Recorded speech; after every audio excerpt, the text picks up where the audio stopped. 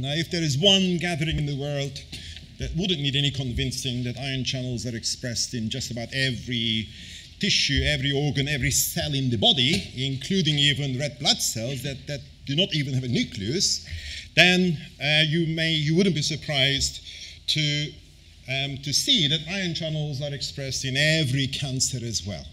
So this shows the voltage-gated ion channels, various trip channels, even ligand-gated channels turning up in various cancers. So the question becomes, which is the cancer to focus on and how to go about making it clinically viable?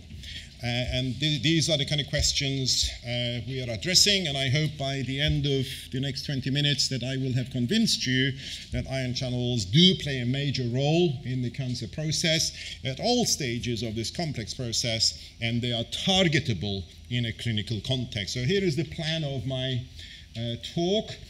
First of all, I'll say some introductory things, what the problems are in clinical management of cancer, and then discovery of voltage-gated sodium channels, specifically in metastatic tumors, and then the case for targeting specifically the persistent current component of voltage-gated sodium channels clinically. And then we shall conclude. Now, cancer is not going to go away. It's very much part of modern life. So back in a couple of years ago, there were more than 8 million new cases. 14 million new cases, 8 million deaths. So you can imagine that a country like Belgium or Greece would be wiped out in a year. This is not going away. So it's predicted in the next 2 decades that the numbers will go up almost double by about 70%. So we need to do something about it because major problems remain in the clinical management of cancer. One initial problem is what I call definitive functional diagnosis. You may think you can walk into an average cancer clinic and have your tumor diagnosed. Far from it. We know that probably most commonly with prostate and PSA, prostate-specific antigen, very poor biomarker. And even when it is properly diagnosed, there aren't sufficient therapeutic routes. And when there are the available therapies, they do not always last long and often are accompanied by undesirable side effects, toxic side effects. Of course, we are experiencing, as I stand today, the great excitement of immunotherapy, but that still remains to stand the test of time. In any case, it turns out that some of the immunotherapies cost something like 10,000 times more than the price of gold. So, we are up against a major problem. So our rationale here is to acknowledge that metastasis is the main cause of death in cancer patients. So 90% or more of cancer patients do not die from primary tumors, this initial growth. They die when cancer spreads. And metastasis involves a dynamic series of basic cellular behaviors in which ion channels are well known to play a role. So in order to invade, cancer cells have to move, have to detach, have to secrete, and so on. And we know very well from our basic physiology that ion channels are absolutely inherent to such cellular behaviors. So the question comes up, what are the ion channels involved in metastasis, and specifically voltage-gated ion channels, because we believe in the power of the memory potential in driving ion channel activity. To answer this question, we adopted an electrophysiological approach, initially characterizing or profiling the voltage-gated currents in a series of cell lines of different metastatic potential, metastatic character. So here we're looking at 5 different human breast epithelial cells. On the left are benign, normal breast epithelial cells, and as we go from left to right, metastasis increases until we get to the classic MDA-MB231 cells that are well known to be strongly metastatic.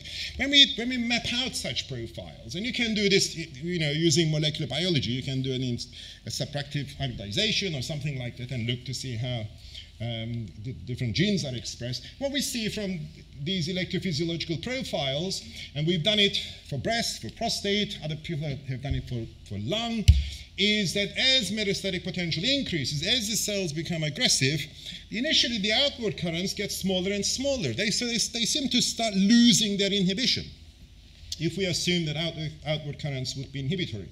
And then eventually, we start getting the classic inward current, which looks and confirmed by pharmacology and molecular biology to be a voltage-gated sodium channel.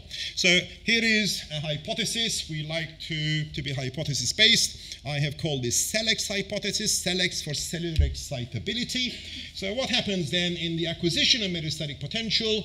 The cells upregulate their sodium channels. These are all voltage-gated. Downregulate their outward currents, mainly potassium channels. Together, the membrane becomes excitable, regenerative, and this is, in our vision, the basis of the kind of hyperactivity, unsociable behavior, invasiveness that we see in metastatic carcinomas. I should emphasize that these are not brain tumors, these are epithelial tumors.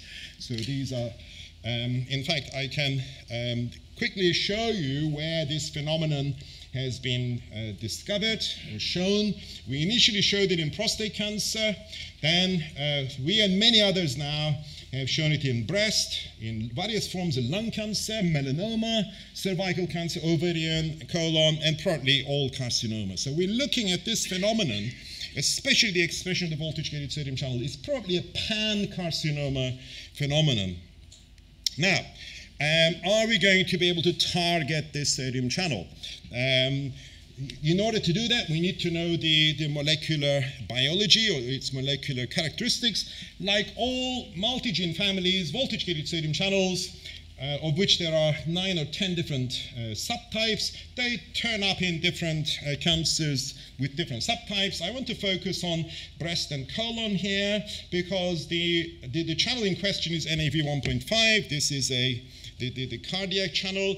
When we do the molecular biology, it turns out that the channel, although it's a well-behaved sodium channel, NaV1.5, but in its neonatal splice form.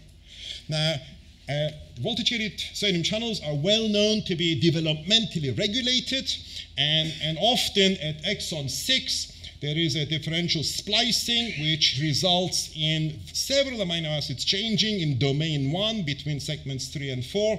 And this is exactly what happens in cancer. And we have mapped out these amino acids. There are 7 differences between neonatal and adult, 6 of them in an extracellular loop, which is lovely because it means we can target the channel. And then there's a 7th one buried in the segment, which we tend to ignore. So the first take-home message is that this voltage-gated sodium channel expression in metastatic disease or metastatic tumors is an epigenetic oncofetal phenomenon. So there is no mutation, nothing weird, which disappointed us a little bit in the early days because we wanted to, find some Frankenstein-type channel in these tumors. In fact, it's a perfectly normal ion channel. The big difference is that it is epigenetic. It turns up in epithelia where it shouldn't be, and when it does, in common with many genes in cancer, it is expressed as an embryonic splice form. Now, what about its role in invasiveness? We and many others have done a lot of in vitro. I'll show you in vivo data as well. In vitro, we study invasiveness in a so-called Boyden chamber.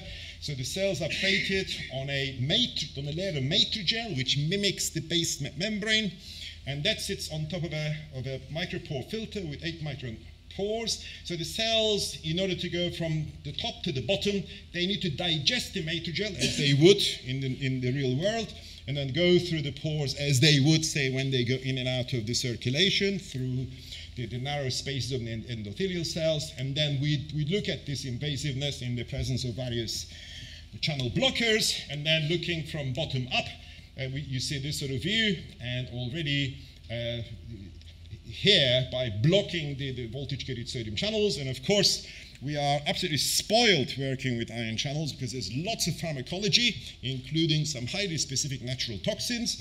So we see immediately how blocking the channels with tetrodotoxin reduces invasiveness. And all the statistics and so on come out nicely. And all these things have been done. This is all published stuff and so on. Now, the next question we asked is, okay, cancer is a complex process. Where does the sodium channel fit in the kind of systems pathobiology of metastasis? Now, this question was answered by a group at Georgetown University on colon cancer.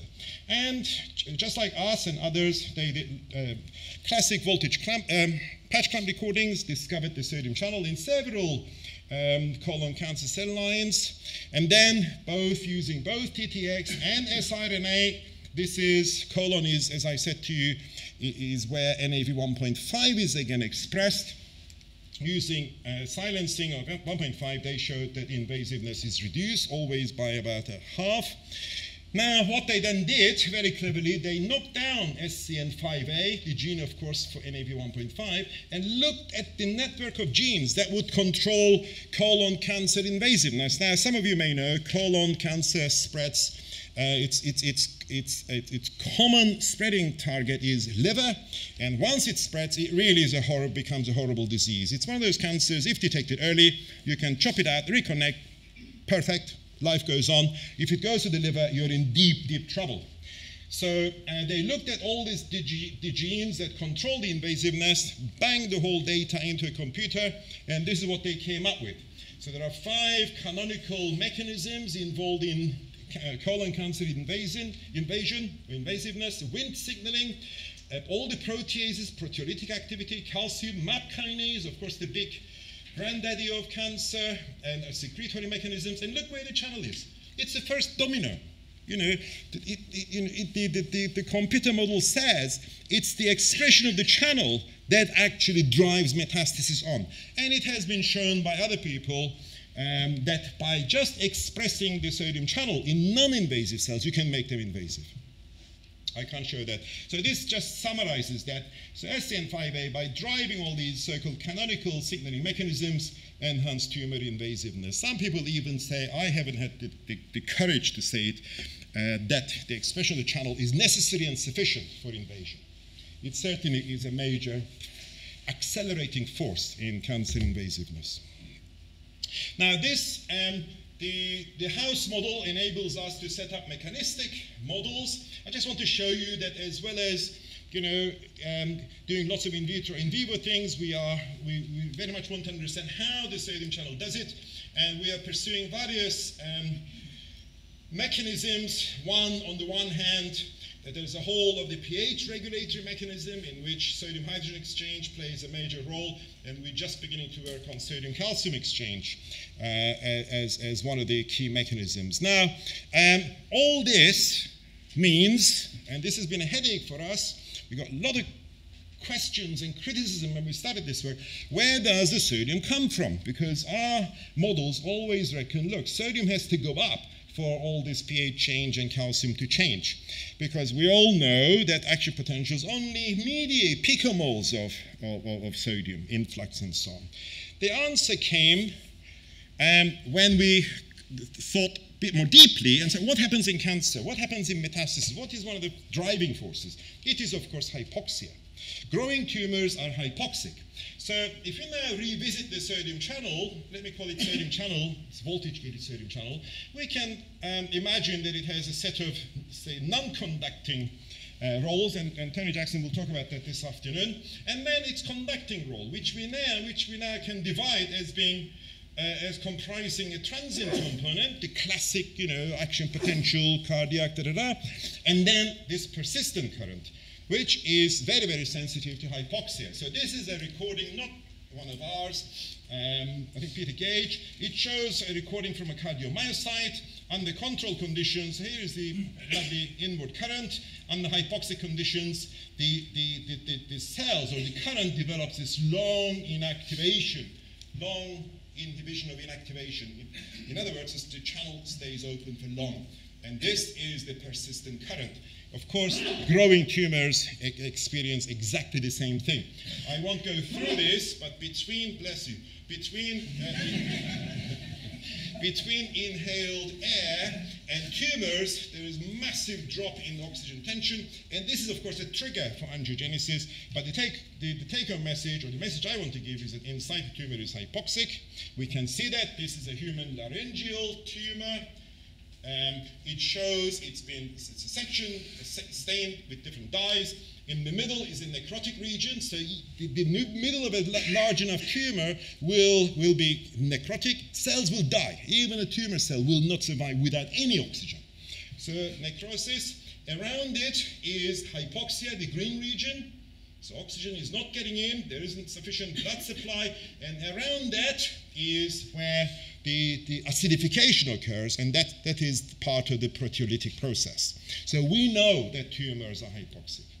Now, what happens to the sodium channel again? So here we're now looking at, these are recordings from Drosophila sodium channels, and again, this is actually looking at this DMPK mutation, same phenomenon, just like hypoxia, that the channels develop this persistent current, which is due to the failed or prolonged inactivation, prolonged failure of inactivation. And the channel just keeps reopening, even though it would normally close after a millisecond, and we get this persistent current. Now we know then how sodium comes in, and you can detect it in the clinic with MRI pictures. So this is a human breast cancer image with radioactive sodium in MRI, and you see as breast cancer becomes invasive, there's gallons more sodium in these tumors. So one thing you can take home, if you don't understand anything from today, is salt is bad for cancer patients. But you knew that anyway. Okay, now, so we are in a very good position now. Our hypothesis is if we can block this persistent current, we should be able to stop the cells from invading. Now, we need to do that. There's no point in blocking the whole of the sodium current, because we'll give people heart attacks and block their nerves and things like that. I should say, however, there may be people interested in this room who may be interested.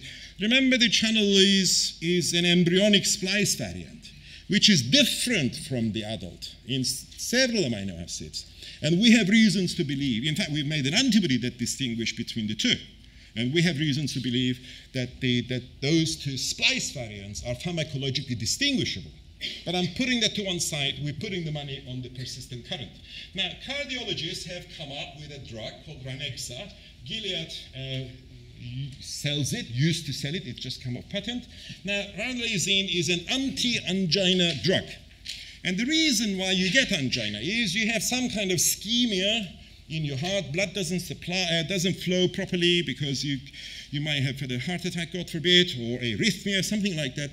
In that hypoxic condition, or ischemic insult, exactly what I showed you happens. The sodium current develops a persistent current that slows down sodium-calcium exchange, very important in hearts. Calcium rises, and you start breaking up the cytoskeleton, and hence have heartburn, angina. Now, the way to treat that is to block the persistent current with ranolazine, leave the transient alone so your heart can carry on functioning, beating away, and you've prevented this overload of sodium leading to overload of calcium. So the question was, would it work in tumors? Obviously it does, otherwise I wouldn't be dealing with it. Now, here is, we're now looking at a persistent current, okay? We want to protect the transient current in this approach. So we're only looking at the steady states. Here is, the black is normoxia, it's almost, zero current. We expose the cells, so these are those human breast highly metastatic cells. Expose the cells for 24 hours to hypoxia, low oxygen, or just bubble with nitrogen. Either way, we see the persistent current develop. Now we apply ranolazine. There are other drugs as well. We completely block it. So it works. It works in tumor cells as well. Now we can put it into invasion chambers. we're looking here at invasiveness in Boyden chamber. The left-hand side are data taken under normoxic conditions. On the right are hypoxic conditions. First thing you see, and everything is normalized to 1. That's the level of invasiveness under control conditions in normoxia. First thing you see is when you expose the cells to hypoxia, they become much more invasive. Now we apply TTX, tetrodotoxin is our gold standard. Immediately it reduces the invasiveness, just like we and others have shown many, many times. But look at ranolazine now. It really knocks it right down. It does work. If we do the same experiment on these MCF7 cells, these are also human breast cancer cells. They are non-metastatic, they're estrogen positive. It doesn't work. So they're, first of all, much less invasive, and neither TTX nor hypoxia nor nothing works. So it is really specific for metastatic cells. Now, by treating the cells, by pre-treating the cells for, am I running out of time? Okay. I was having fun, Peter. I was enjoying it too. Okay, we're going to wrap up in 2 minutes. You know, it's a bit like fist stock. The red light comes up, and then you're dead. Anyway, so my point here is that if we now pre-treat, not just do a kind of acute experiment, we can bring the effective concentrations right down to 5 micromolar, 6 micromolar being the clinical limit. So we are now right in the clinical dose range.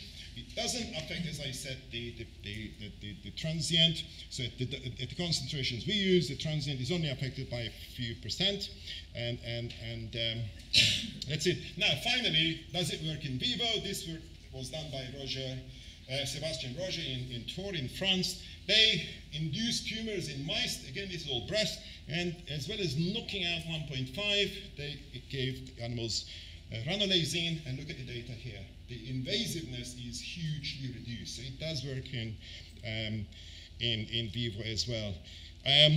Okay, I have a bit more data, but with all respect to my chair, who's an old friend, I will skip. Just to wrap up, the persistent current has other advantages. For example, it has a cardioprotective role.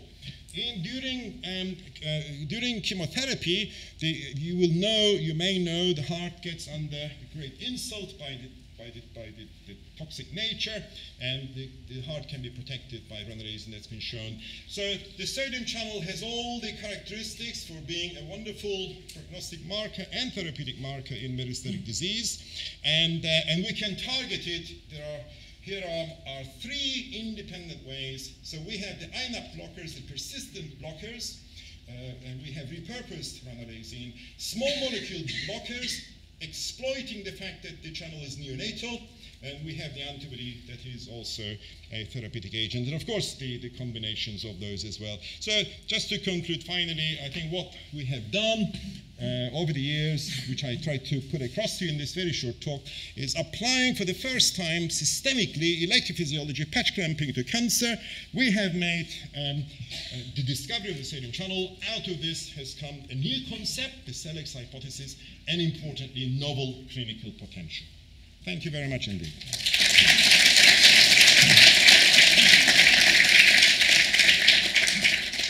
Thank you, Mustafa. I'm sorry to rush you, actually for 2 reasons. Firstly, I really am sorry.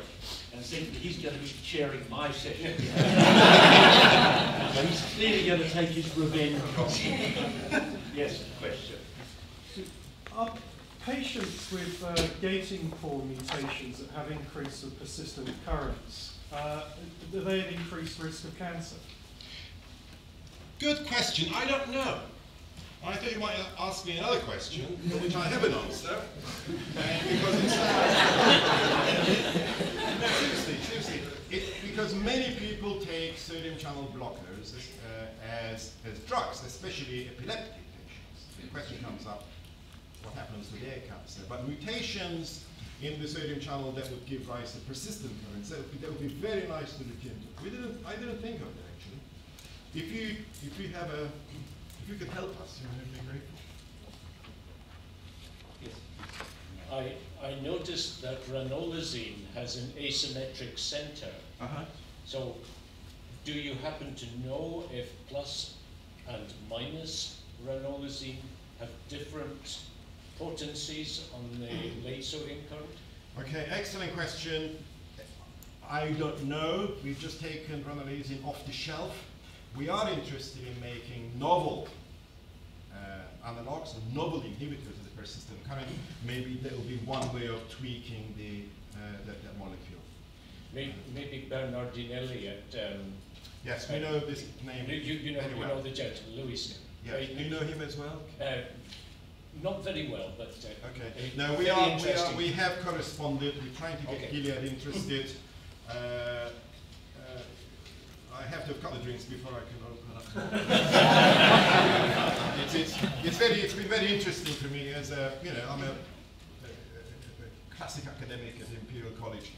Dealing with the commercial world has been very It was one of a series of compounds, so they will have other analogues, yes, as well as the isomers. Okay, one more. The idea is very nice, and obviously you've got quite a lot of evidence. The question always is, what is the black box between ion channel activity and cell proliferation? And although you've shown when you do analysis of gene expression data, you will see a large number of the usual target, suspects like Wnt and protein kinase. The question really is, how does the effect of the channel activity transduce to cell proliferation? Okay, well, I didn't mention that, but this channel is not involved in proliferative activity. If you're interested in, because we are specifically interested in metastasis. But metastasis is related to proliferation? No. There is good evidence that proliferation and metastasis can occur independently. And even in the clinic, there is a phenomenon of non-identifiable primary tumor, especially in aggressive cancers like small cell lung carcinoma. You have metastases and you don't know where the tumor is. It moves so fast. And people have, this is not our data, people have looked at the molecular biology of primary tumor proliferation versus metastasis. And there are some mutually excluded genes that drive both. Now, and are they excluded in your analysis? Well, yes. So, by the sodium channel driving invasion and not proliferation fits in with that. Now, if you're interested in the ionic control of proliferation, then it's potassium channels that do it. But it seems, according to our thinking, our vision, is that when the cell needs to metastasize and it needs to upregulate the sodium channel, it actually lets go of the potassium channels, downregulates them, which means, because proliferation is no longer an issue at that point. Obviously, the cells need to reproliferate when they reach their target, which is why I made the point that the cancer process is very, very dynamic. Different things will happen at different stages, including as regards ion channels.